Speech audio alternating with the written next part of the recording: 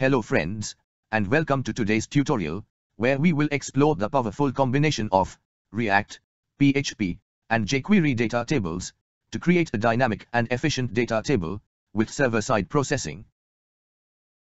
Data tables provide an excellent way to display and interact with large datasets.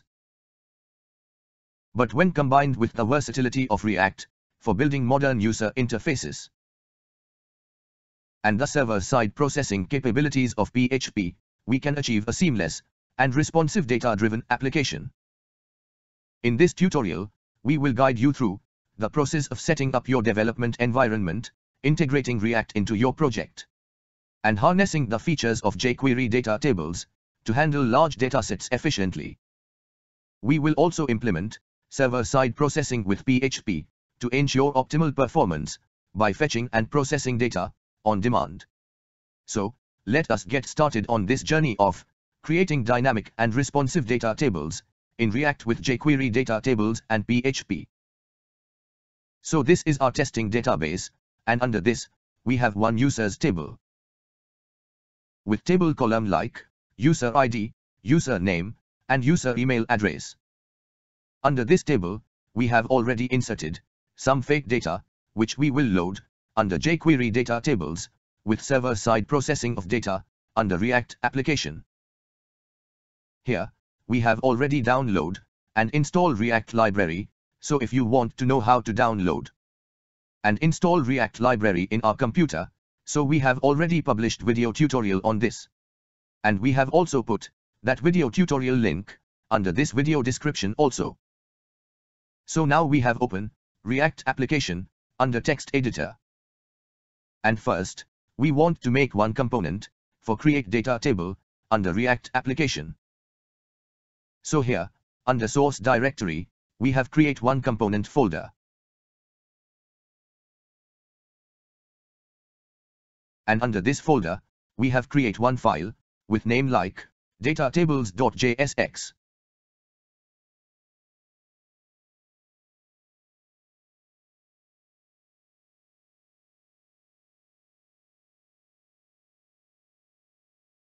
Under this file, we have begin with a basic import statement. Here, we are importing two crucial elements from the React library, the React object, and the use effect hook. The use effect hook is a powerful tool in React that allows us to perform side effects in our functional components. Side effects can be things like data fetching, subscriptions, or manually changing the DOM. After this, we want to import jQuery library, so first we want to download it. So we have goes to command prompt, and goes into our working directory. And after this, we have run this command, npm install jQuery. So this command will download and install jQuery library under our React application. Now for import jQuery library, so here we have to write import $$ from jQuery. Next, we want to import Bootstrap library, so we have goes to command prompt. And here, we have run this command, npm install Bootstrap. So this command will download Bootstrap library under our React application. Now for import Bootstrap library, so here, we have to write import statement with path of Bootstrap stylesheet file. Next, we want to download DataTables library under this React application. So here, in command prompt, we have first run this command, npm install datatables.net. So this command will download DataTables library under this React application. And after this, for download DataTables themes for Bootstrap 5, so we have run this command, npm install datatables.net Bootstrap 5. So this command will download Bootstrap 5 theme for DataTables library. Now for first, we want to import Bootstrap 5 theme for DataTables. So here, we have to write import statement with path of Bootstrap 5 theme for DataTables library. After this, for import DataTables library, so here, we have to write import statement with path of Bootstrap 5 DataTables. Now we have to set up the foundation for our DataTables React component and start building out our DataTables component. And under this component, we will be using libraries like Bootstrap 5 and jQuery to create React DataTables application with dynamic data. Under this component, we have to write return statement, which will display HTML output of component on web page. Under this, first we have to paste this HTML code. Now under this, we have create one table with class name is equal to table and table bordered. And after this, we have to write ID attribute is equal to DataTable, which we will use for Initialize jQuery DataTables library. Under this table, we have create one table head tag.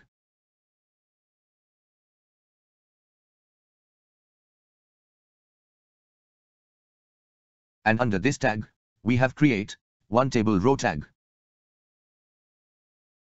And under this tag, we have create three table column with text like ID, name and email. Next under this table, we have create one table body tag, so here our table is ready for DataTables library. Now for Initialize DataTables library under this table. So first, we have to write use effect hook function, which will be called when component has been loaded in the browser. Inside the use effect hook, we will initialize a data table using jQuery.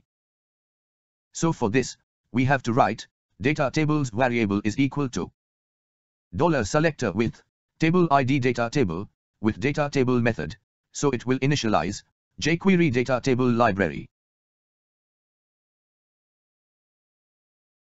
Under this, we have to write first option server side, which is set to true. So this option will enable server-side processing of data. In second option, we have to write processing, which is set to true. So this option will display processing indicator on web page. In third option, we have to write Ajax, and under this option, we have to define API endpoint details. So here, we have to write URL option, and here we have to define PHP fetch API endpoint details. And after this, we have to write type which is set to post, so it will use post method for send API request. After this, we have to define table column details, so here, we have to write columns option. In first object, title key, we have to write ID as value. And in data key, we have to write table column name user ID. In second object, title key, we have to write name as value. And in data key, we have to write table column name user name.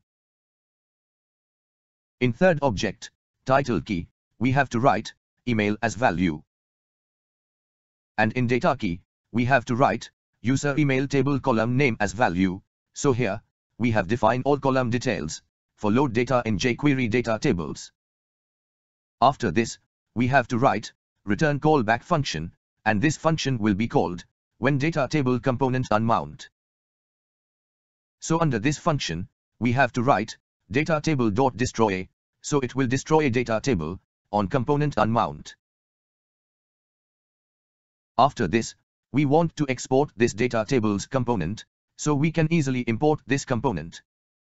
So for this, here we have to write export default statement with component name DataTables. So here, our component is ready. Now we want to import this component under App.jsx file. So here, in App.jsx file, we have to write import statement. And after this, we have to write DataTables component name from path of component. So now, we can use this DataTables component under this App.jsx file. Now we have goes to app function, return statement, and remove this HTML code. And after this, we have simply write DataTables component, so it will convert simple table to dynamic table by using jQuery DataTables library. So here our React code is ready. Now we want to write PHP code. So we have goes to API directory and open get.php file. And under this file, we have paste this header function code. This code will set the header for handle HTTP request. Next, we have to make database connection. So here, we have to write $connect variable is equal to new PDO class object with 3 argument. So in first argument, we have to write MySQL host and database name.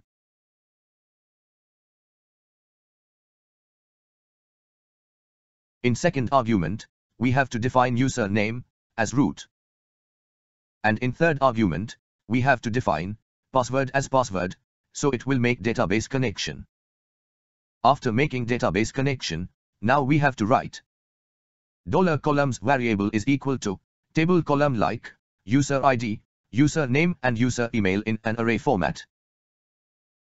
Below this, we have to write $query variable is equal to select query like select user ID, username, user email from users table, so this query will fetch data from users table. Now we want to get total number of records in users table, so here we have to write $total record statement variable is equal to $connect variable with prepare method. And under this, we have to write $query variable, so it will prepare query for execution. Now for execute query, so we have to write $total record statement variable with execute method. And after query execution, we have to write $total record variable is equal to $total record statement variable with row count method, which will return total number of records from users table. After this, we want to add search condition under this select query, so here we have to write if statement, and under condition, we have to write PHP is set function with $post search value variable. If this condition true, then it will execute if block of code, and under this block, we have to define search condition. So here we have to write $query variable is equal to where user ID table column like $post search value variable. Same way we have add where condition for other table column like user name and user email.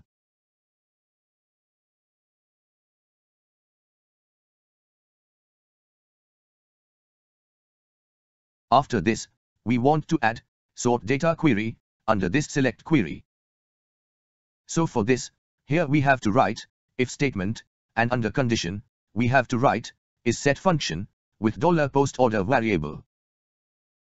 If this condition true, then it will execute if block of code, and under this, we have to write $query variable, and here we have append query like order by and table column name get from $columns variable with index value get from $post order 0 index column variable and order direction get from $post order 0 index direction variable.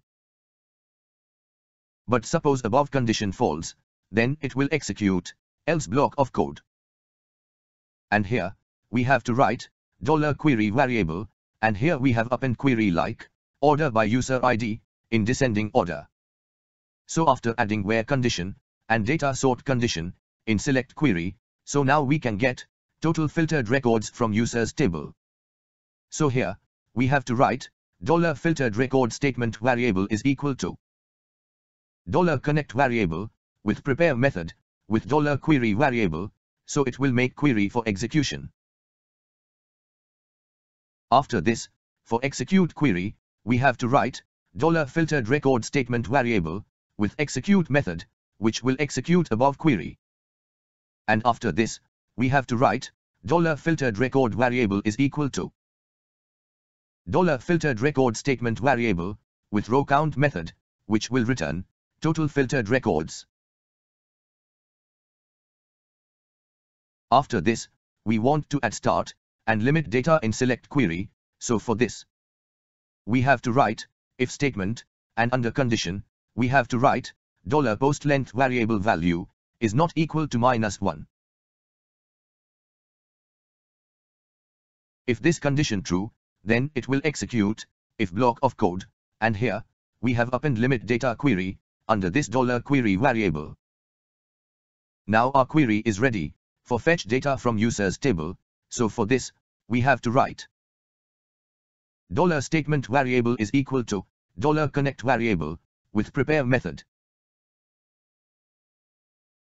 And under this we have to write $query variable, so it will prepare query for execution.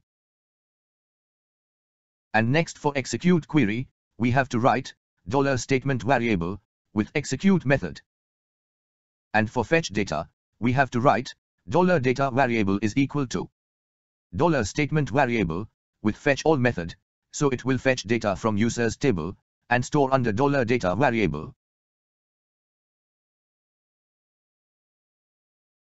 Now we want to send data, so here we have to write $response variable is equal an array. In first key, we have to write draw, and in value, we have to write $post draw variable.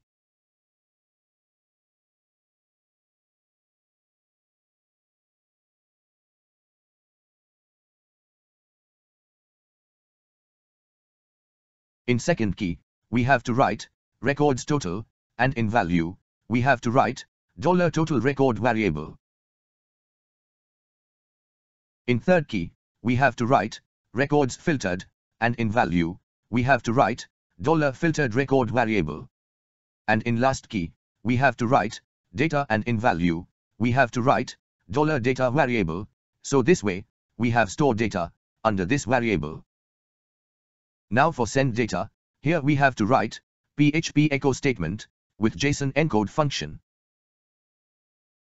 And under this, we have to write $response variable, so it will send data in JSON format. So here, our code is ready. Now for check output, first we have goes to command prompt. And here, we have run this command, which will start server, and provide use base URL of our React application. So friends, here we have open base URL in browser, and here we can see that users table data has been loaded in jQuery data table under this React application. As you can see that our React application has been running in the browser. The data table on this page is dynamically fetching data from the server using server-side processing. This ensures efficient handling of large datasets. Now, let's take a closer look at our data table. Each column is intelligently organized, allowing users to sort, search, and navigate through the data effortlessly. This level of interactivity is what makes jQuery data tables such a powerful tool for presenting data in web applications. I hope you found this journey into building a React application with data tables and PHP insightful. If you have any questions, or if there is a specific topic you'd like us to cover in the next series, feel free to drop your thoughts in the comments below. Do not forget to like, share, and subscribe for more web development tutorials. Thanks for joining me today, and until next time.